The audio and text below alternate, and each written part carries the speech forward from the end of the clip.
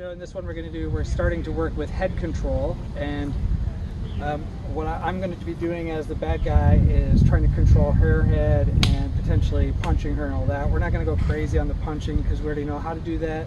She knows how to defend against that, but mostly I just want her to go through the process. What it's going to be is I'm going to grab her, I'm going to be pulling her, she's going to do a base disruption while she's using a vertical elbow to protect and pulling down on the hand that's grabbed her behind the neck, which we call monkey paw, just to keep it kind of simple. And then she will go into a series of knees that are like a cycle. So you're just knee, knee, knee. Okay, you could do 5, it doesn't really matter. We're choosing to do 3 just for the context. Okay, so as I grab, I'm pulling, she does a base disruption, I'm trying to hit. Yeah, there you go, good, good. Okay, really basic, really simple. I'm gonna switch sides so you can see it. She's doing the thing. She can, yeah, perfect, go, go, go, yeah.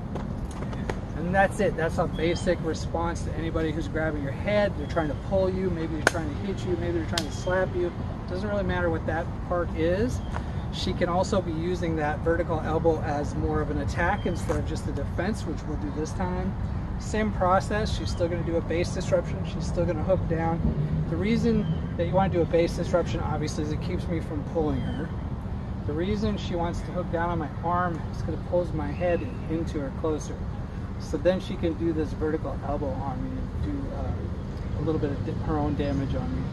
Then all she has to do is drop her hand in. She can drop it like this, or she can drop it like this. She can take both hands, it doesn't really matter, and start kneeing.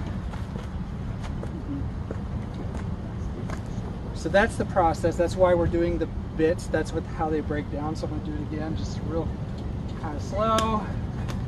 Give me an elbow to the face if you want. Oh, yeah. There you go. Good.